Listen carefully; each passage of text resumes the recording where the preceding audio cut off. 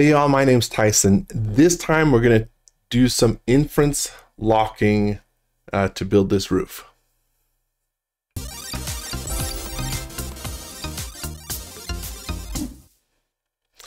Okay, so hopefully we just did another video on just some basic inference locking practice, and it's actually in a file that you can find on the 3D warehouse. It's this file, Skill Builder Inference Lock Practice, and it has as well this house is in it. Now I'm not claiming that this is a buildable or a good roof design. It is just a good opportunity to practice inference locking, so that's what we're going to do. Let's get to it. All right, so here's some of the practice examples we did last time. Your file may or may not be locked. Let me unlock this just to make a copy of it, or you could simply erase this and start building directly. But this is what we're going to try and create. And like I say, we're just going to draw this by hand using some inference locking methods. So I am going to copy this, and then I think it'll be helpful to lock this. Let's start over here. Now I'm going to use the Protractor Tool. Now the Protractor Tool, when you hover on a corner, it's helpful to press the right, left, and up arrow keys. And in this case, I'm pressing the right arrow key, and I'm going to draw a reference line at 35 degrees. Most of the rest of these we're going to be using 30 degrees. I just want this main roof to be a little bit higher. Now I'm going to find the midpoint, draw up, find where that intersects my inference line, then draw this, erase that center point, and then use push-pull. And let's go ahead and push it back to this second edge over here. Now we need to resolve that there's a little indent here. So I'm going to click to draw a line, hover for a moment, and that's going to give me that purple line. Now I could use the shift key to lock that. I could press the down arrow to lock that, or I don't actually have to lock it. I could carefully just meet this edge. I tend to lock anyway, just to be sure, and then I lock to the roof. Now let's use push-pull. Oops, let's pull that forward, and then do this again. Click, hover, find the parallel line, tap the arrow key or hold the shift key, and lock. And we need to draw one more edge down here to fill that face in, but now use the push-pull tool. And this as well. And then we can clean up these edges. Finally, let's just do that in the opposite direction. Click, hover, find it, lock it, and move to that surface. Now that we've got this, that's all well and good, but I think let's change up the roof on this one. So I'm going to push this back, erase that edge, push this back, and erase some of that work that we just did. There's an edge here. We can erase it if you locked your base here. It'd probably be useful to fill this surface in, so I'm just going to draw over the top just to fill that surface. Now let's use the Protractor Tool again, and this time I want the green direction, so I can find it carefully or tap the left arrow key. And this time I am using 30 degrees. And again, this is just sort of random examples. I know roofing tends to be slopes and other things. And I was a little bit sloppy here. Look, I'm not matched up to my, so I better undo that.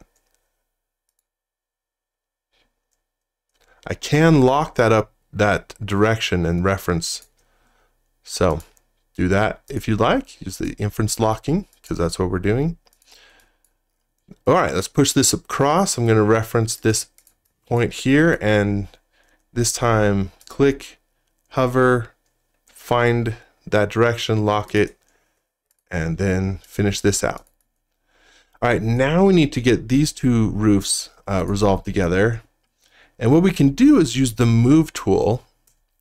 Now I haven't grouped all of this, and it may be useful to do so and then work inside that group. I'm going to continue without doing that, but you may want to do that. In either case, you want to be working on your geometry. Nothing is selected, and I'm going to click on this endpoint, which allows me to move it.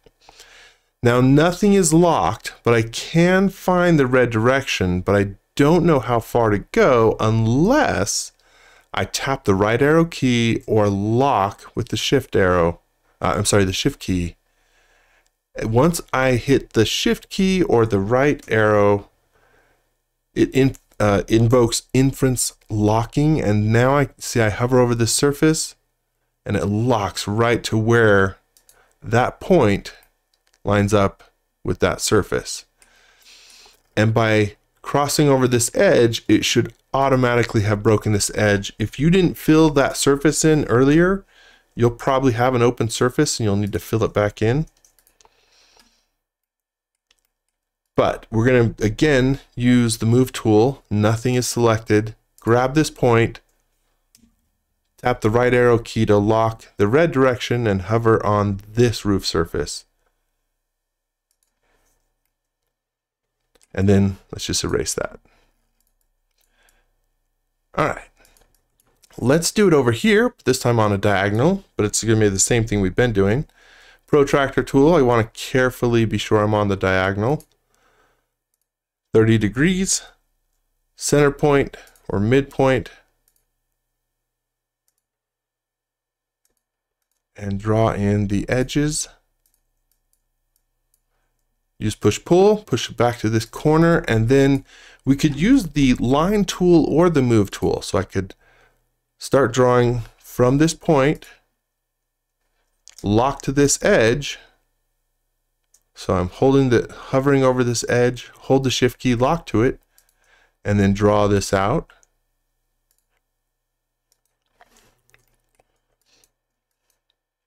Or we could do what we did before.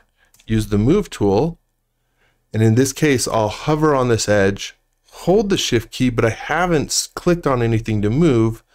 Click on this point and then hover on this surface to line it up. Same result. Again, let's say we want 30 degrees here.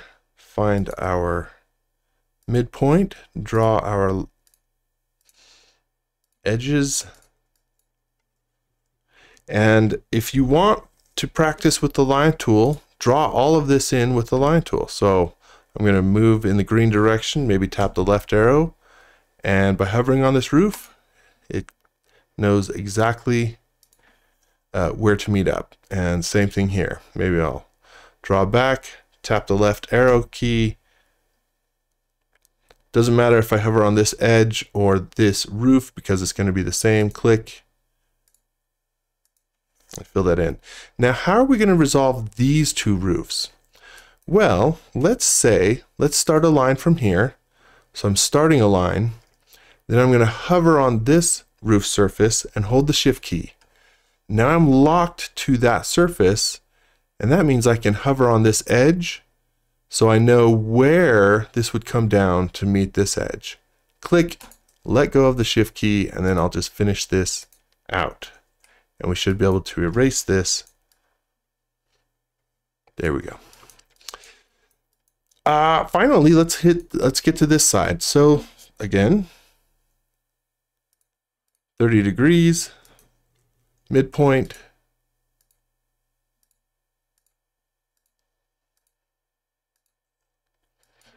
eraser, push pull, and then use the move tool, lock that and move it back. Now in this case, it's not that it's a good design, but just to make things a little bit interesting for the purpose of inference locking, let's say we want to create this piece of roof that is all part of this one surface. So if we wanted to do that, what should we do? Well, let's take, we've got a lot of guidelines going on. So I'm going to delete all guidelines, which I've got on a keyboard shortcut, but you could erase them as well. All right, so we've got our roof. I could do this a couple ways. I'll just hover over this surface, hold the shift key, and then as I move up, it's gonna say where that would intersect. And then down here, I'm gonna do the same. I'm gonna start an edge, but then I'll just hover, because I know it will need to be parallel to this one, and then find sort of where it's going all the way through the roof, hold the shift to lock that, and then come back. Click, and then it's kind of just a connect the dots exercise.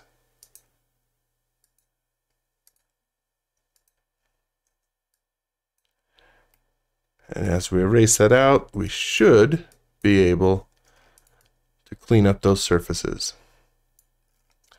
And if you hadn't already, probably be useful to group this.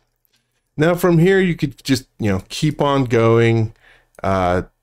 Say, I want to move this back so that's parallel here, but I don't know quite what that would be. So I can either create a guideline, or I could, number of things, but oops,